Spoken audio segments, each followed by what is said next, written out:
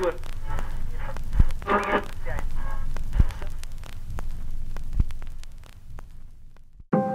are you competitive?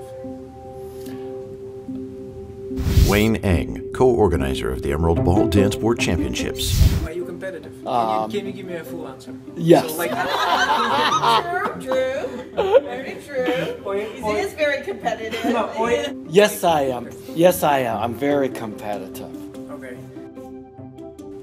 What's keep me grounded every day, I believe, is my family. It's when we get together, it brings me back to what life is all about.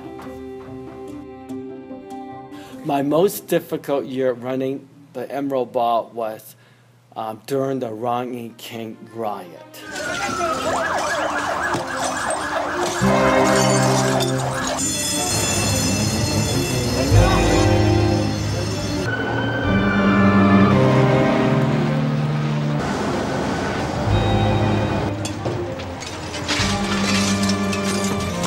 We check into the hotel on Tuesday.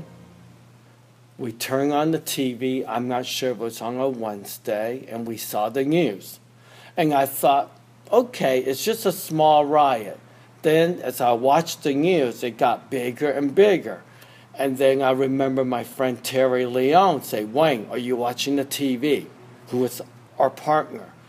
And at that time, if I recall, Terry and Donna was on a bus in Beverly Hills with 30 VIP having dinner. And Terry said, can you call the bus? We're locked up here. Fires on every corner. We're at Pico and La Brea. Everywhere you look, there are fires. There are people standing here needing help, and they can't even get help. Right here, trashed the entire place. They ripped open, Andy, can you zoom in there, those money-quick ATM machines? The National Guard is now deploying just south of the Coliseum. And in some cases, they've turned around and threw the bottles at cars that were passing by. And then they crossed the street and looted a gas station and then sort of anti-goggling across the street in an auto parts repair store, which they set on fire. And at that time, my wife was pregnant with my first child, Tyler. So I called the bus, and I remember, and they say, well, the bus driver is not there because you guys are having lunch.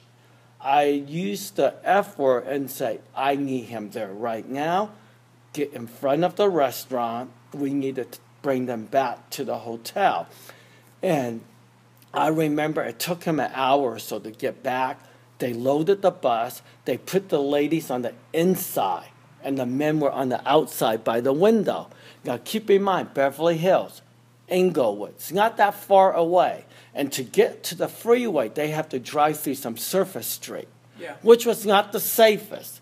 It took them, I believe, 2.5 hours to get back to the hotel. Usually, it's a 20-minute drive. So that was the beginning. And then I had studios calling me, hey, are we able to come? I say, no problem. You're watching the news. You know, they blow everything up. It's the same thing. They're showing you the same spot. So don't worry about it. And actually, everybody showed up except one studio. It was from Florida because their flight couldn't take off because they couldn't land. So when they were landing, you can see the whole city up in smoke.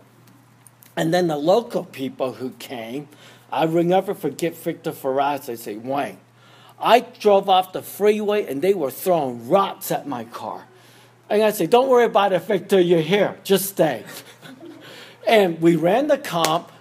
We didn't really lose entries. And I remember by Friday, Saturday night, we were still sold out because we pre-sold the tickets in those times.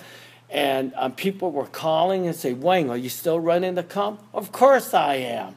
And I remember the mayor put the curfew on where you couldn't go out during the nighttime. And we were the only hotel that was open on Century Boulevard. And I remember the general manager, you know, we were the only business in town. So it was the most difficult, but I tell you what, we had a blast afterwards, now that I'm looking back at it. This is my 30th anniversary Emerald Ball. I think it's a celebration of what Donna and of course Terry Lee Oak, who were my partner in the early years, of how we grew the competition from year 1 all the way to the 30th. And it means a lot. It's a celebration. It's just not the dancing. To have my friends at the competition, to be with me. I want to have just one big party from Monday all the way to Sunday. And I don't know when I will ever have a chance to celebrate this big again. It's a big 30.